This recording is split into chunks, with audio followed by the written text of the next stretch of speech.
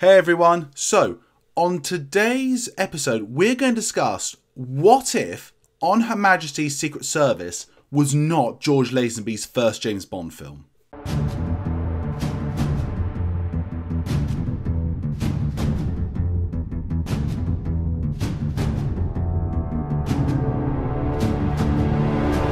So George Lazenby for me has always been, he hasn't been bad, but he was never like great. Obviously, we've only have one film to judge by, which is On Her Majesty's Secret Service, and I find his performance in it, it's good. It's not great, it's not outstanding or mesmerising, but it is good, it is serviceable. And it's also, by that count, in one of the greatest Bond films of all time. I've always had a very mixed relationship with On Her Majesty's Secret Service. There was a time when I was very much younger, I would have said it was the worst James Bond film. I didn't really like it at all. Now, for those of you who've been with me for a long time, you might remember that I used to grow up watching the James Bond films with my grandfather. He was an absolute massive fan of the Bond series like me, and I think a lot of his thoughts I sort of mimicked because he really hated this movie. He hated the hypnotic girls plot of the whole thing. It just never really worked for him, and I feel I also share that at the time. I always slightly felt that it was a bit unfair that George Lazenby's first film was On Her Majesty's Secret Service. It's a massive, big, epic drama, and you really do need an actor of great calibre, I think, in that film. But at the same time, it did solidify him in as Bond in probably one of the greatest James Bond films of all time, and it's probably thanks to that film that we remember George Lazenby so highly. But what if On Her Majesty's Secret Service wasn't his first James Bond film? How well would he have been remembered? What would his first James Bond film been like? How would that affect the timeline of the Bond film franchise?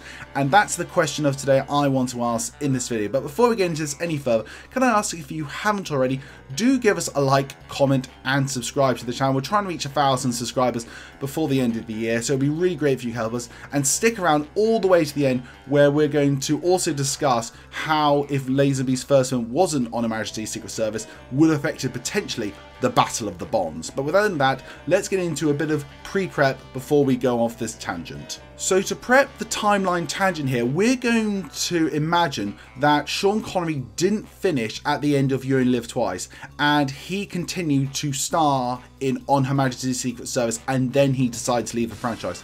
The film is exactly the same with the director and tonal direction with Peter Hunt, and the film is an absolute massive success. It's considered one of the best Bond films of all time. Sean Connery's best performance as James Bond. Heck, let's add in he also gets a nomination, potentially a win, at the BAFTAs for Best Leading Actor in a Film. So now, branching off into this timeline, we are now going to imagine that after Sean Connery's left, they've done the big search, they've chosen George Lazenby, and they're going to move forward with Diamonds Are Forever. I think the first question we've got to ask is now, how different Diamonds Are Forever would be. Now, if I'm absolutely honest, Diamonds Are Forever is not one of my, shall we say, favourite all-time James Bond films. I find it a bit clunky, I feel it's a bit uninspiring, and there are just real big moments of it that just really sort of slightly turn me off, and one of them has to be the location. I've never found Las Vegas to be the real sort of feeling of a Bond location.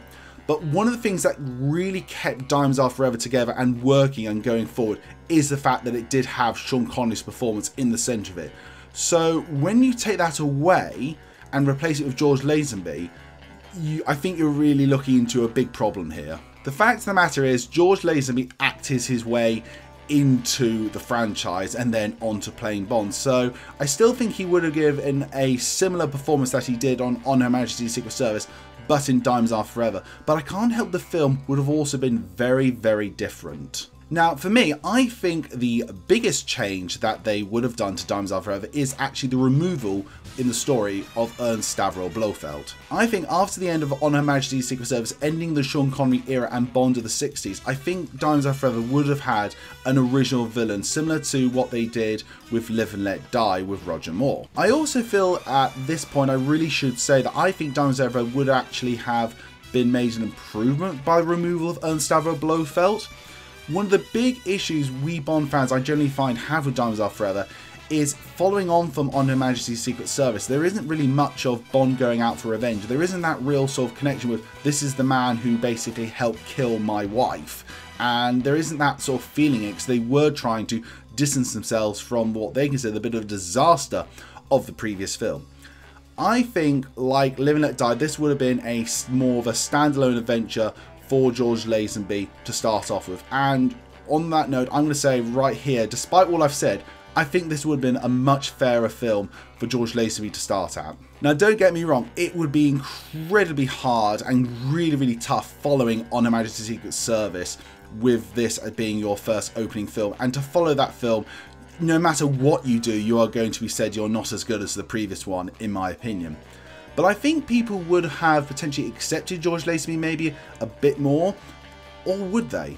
On Her Majesty's Secret Service is, without doubt, as we've mentioned previously, one of the best stories, and it's great that George Lazenby got the chance for his first film to be this great story. But I think if you gave him something like Diamonds Are Forever and setting off in a complete new direction in a new era, it would have maybe landed maybe a bit better with public audiences than what it actually did. Now, Diamonds Are Forever was a massive success, and that is probably down a lot to the fact that Sean Connery returned to the role. But this film, I think, with George Lazenby, probably would nowadays, we would look back on it probably a bit more favourably, a bit more happier, because unfortunately we compare Diamonds Are Forever to the glory years of Sean Connery, and it's still just, let's be fair, it doesn't add up.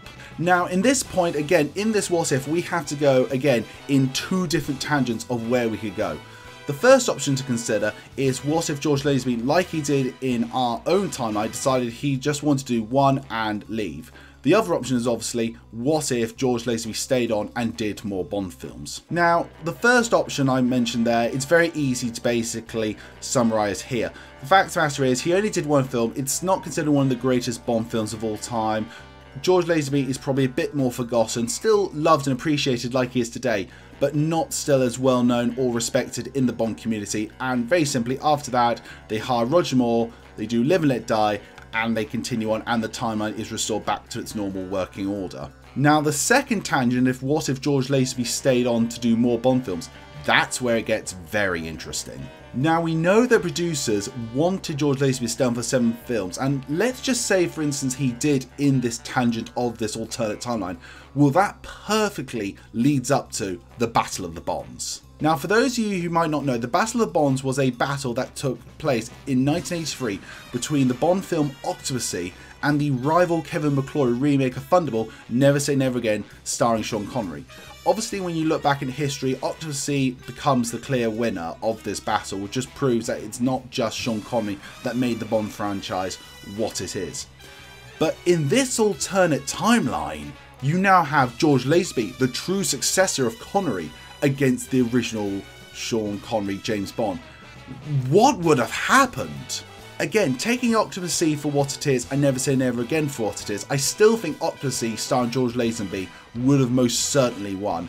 And I think it would have solidified the same principle as I mentioned, that Bond isn't just Sean Connery. There are multiple things, the music, the locations, the production, the people behind and in front of the camera that make the Bond franchise what it is.